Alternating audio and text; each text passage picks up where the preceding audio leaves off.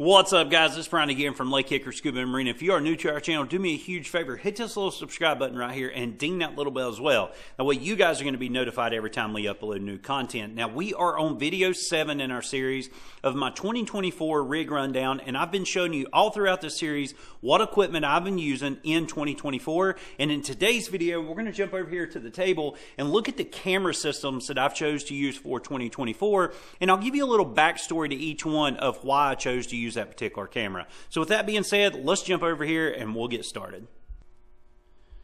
Alright guys, here is my 2024 lineup for underwater cameras, and it's not a big lineup, it's just 3 simple camera systems here.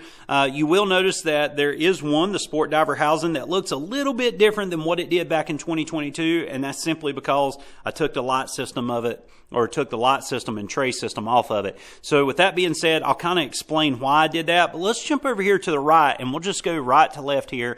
This is the RM-4K from Sealife, and this is just my go-to video camera. So this is a set it and forget it type camera. It's an action cam. Of course, the camera's inside the housing here. But it's just a simple 4-button camera. So I've got an on and off button. This is your shutter if you're taking pictures or videos. And then you got a Wi-Fi and menu button over here on the side that you can scroll through. And yeah, like I said, it's just a set it and forget it. Super easy, very intuitive camera for underwater, say, video and things like that. And of course, I teach with this camera too. So if I'm teaching underwater photo and videos, this is typically going to be the camera that I teach or use during the video session of that. But it's super easy to use. Now, moving on over to the next camera. This is the GoPro Hero 12. And I'm not a big GoPro fan. I used to be in the past, and then I kind of got away from them, then kind of come back to them. But most of you guys will know that we're part of the TV show Deep Water Salvage on the Weather Channel. And they actually require us to use these GoPros when we're underwater. So I do use the GoPro.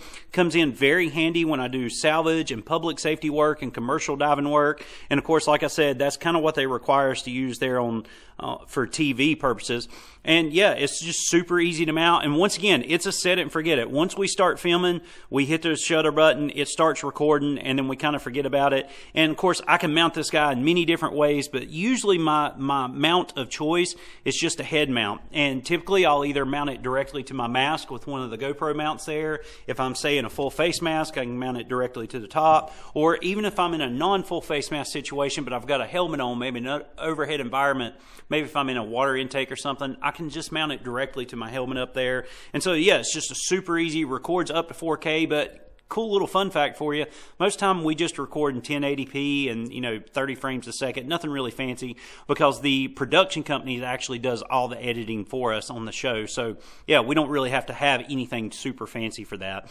And then, of course, my Sealife Sport Diver housing.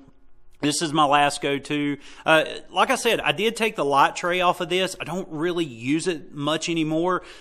Typically, this camera is really just used for, just entertainment purposes. Anytime we're teaching students, we need to record them in a pool or something like that. Maybe we're doing a perfect buoyancy class or a side mount class and I want to record their trim or something. I'll use this Sealife. I've got the XS Max iPhone on the inside. I know you can get these for, or they will work for both iPhone and Androids. But that's just what I'm using. And like I said, I don't really need that light tray in the pool. I'm not really posting pictures with this. My business partner does most of our social media work outside of YouTube.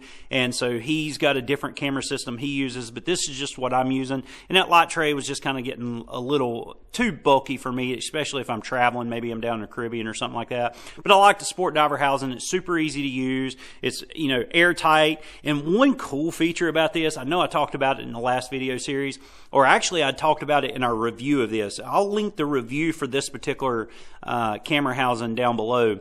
But I talked about if the battery fails because it's Wi-Fi connected, say between your phone and the housing itself, if the battery fails, you can still use the housing. You just set your phone in normal camera mode, hit record, and boom, seal it in, and off you go. So I do like that feature as well.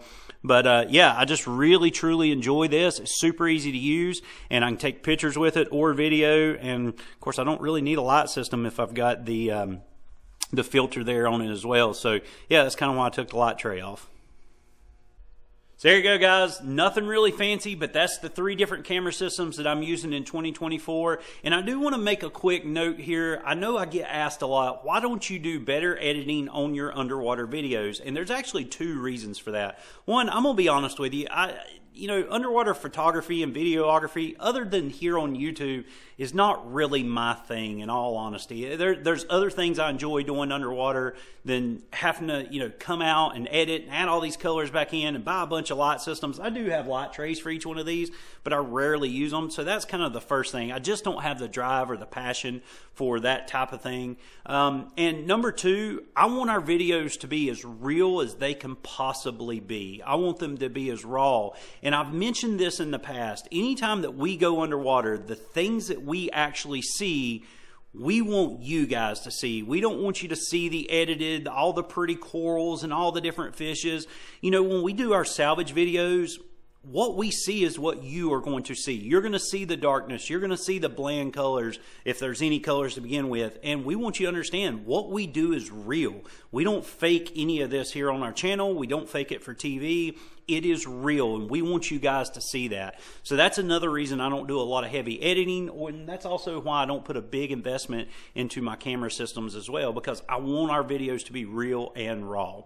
But guys, I really hope you enjoyed this video. Stay tuned. We've got several more videos coming out. I believe we're going to come up on videos 8 and 9 in the series. That's where we're going to be looking at my exposure suits and our accessories as well that I'm currently using. So I really think they'll be intuitive for you and be educational as well. But guys, if you like this video, give me a big thumbs up. Definitely share it as well, and let me know down in the comment section below, do you like the fact that our videos are real? They're not heavily edited. It's real footage when we're underwater. Let me know if you like that, or if you think I should put a little bit more time and effort into them just to make it look a little prettier for here on YouTube.